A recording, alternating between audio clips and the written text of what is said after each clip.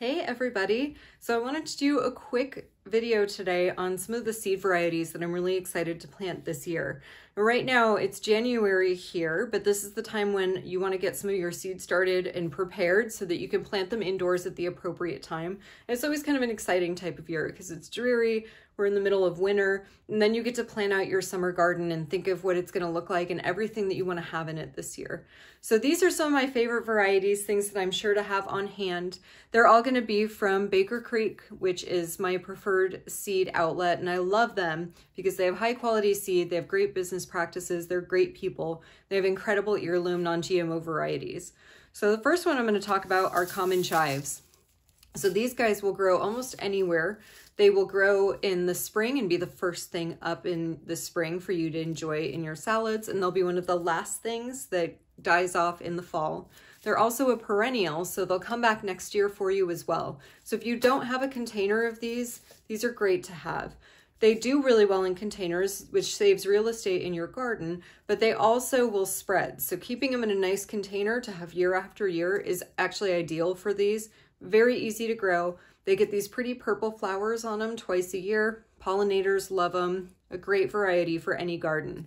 The next one is my favorite type of radish, and I love growing radishes because radishes are one of the first things you'll eat from your garden. They only take about 30 days to come in, and so in 30 days you'll have your first vegetable on your table, great in salads. They're also great roasted or grilled. I have a great radish and potato soup recipe that I always make and I love. And these early scarlet globes are one of my favorite varieties. They're consistent, they don't get super spicy, they get to a great size, beautiful vegetables, really strong roots. You can also eat the greens off of these guys too. So if they're baby greens, if they're little, you can enjoy them in salads. Once they get a little bit bigger, then you can enjoy them sauteed or added to soups. Excellent variety. Definitely recommend the early scarlet globe radishes. The next thing I'm going to talk about are carrots, and carrots are always fun to grow. I love these little Parisienne carrots. They stay small like this. They're kind of like a little ball. These guys are great because they don't take nearly as long to grow as some of the longer, larger carrots do. So these are terrific to put in your soil. You'll have a great variety of them. They don't take up much space. These can also be put in a container, so highly recommend these guys. Next up is one of my spring and fall favorites, and that's beets. I love beets. I love them roasted, pickled, sliced extremely thin on salads. And these golden beets are one of my favorites just because they have such a bright, vibrant color to them. Slightly different from other varieties of beets you'll get, which are usually in the red family. So these make a striking complement to those. These also, I think, have a milder, sweeter taste to them. So we always plant some golden beets with our red ones. Love these guys. And lastly, for our spring vegetables are these types of kale that I have. This one is scarlet kale. There's a few different varieties. I love them all, but I especially love the scarlet kale because it has this great color. So you get this great purple. Sometimes mine turns out a little more reddish pop of color in your spring garden. And when mostly you're getting just greens, this is kind of a refreshing color mix. Again, you can eat them as baby greens. You can saute them once they're bigger. These make excellent kale chips. So the scarlet kale, again, one of my favorites. Then moving into some spinach. I wanted to talk today about spinach substitutes or different types of spinach. I usually will plant a traditional Bloomsdale or one of those traditional spinach varieties in my garden because I love spinach, but they do bolt really quickly, meaning once it gets a little bit warm, they want to go to flower, and then you're losing the quality and integrity of those leaves. There are substitutes to that do very well in the heat. And the first one I'll talk about is this strawberry spinach. So these are really fun. They actually get little red berries on them, so you can enjoy those.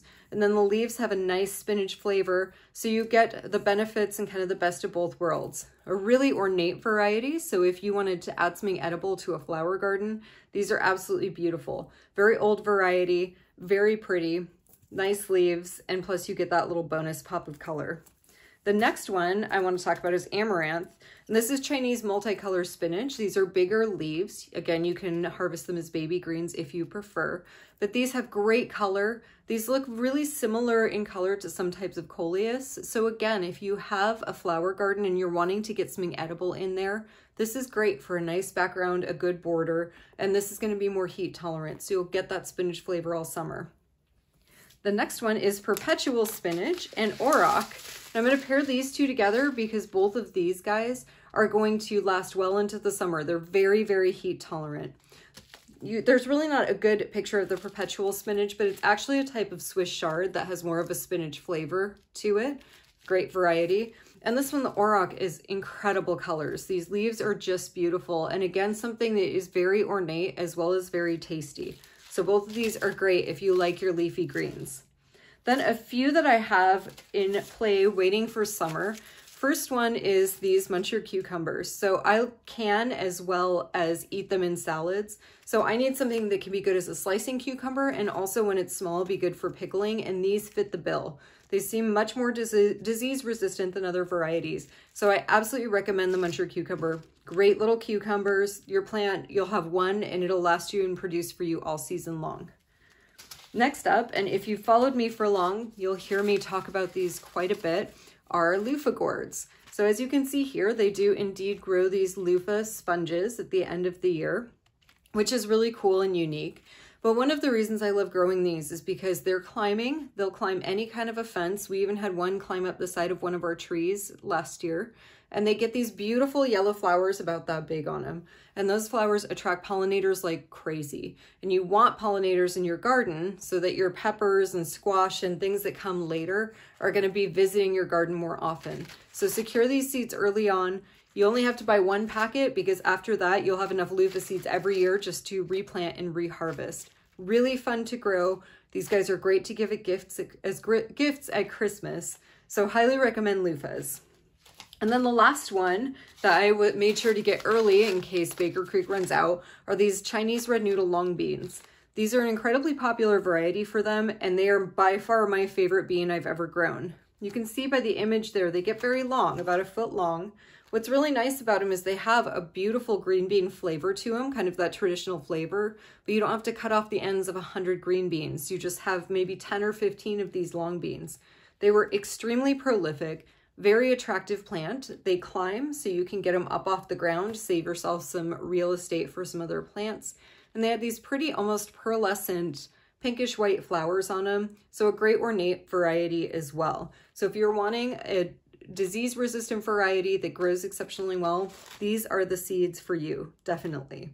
So those are just some recommendations early on. We'll have some more varieties coming in for summer planting, but now is the time of year to get your seeds. And of course, we're here. If you have questions about if varieties are good for you, just let us know. Post on our Facebook page, on Instagram, and we'll get back to you. So happy seed starting, everybody. Enjoy the beginning of a new year of gardening, and we'll see you again soon.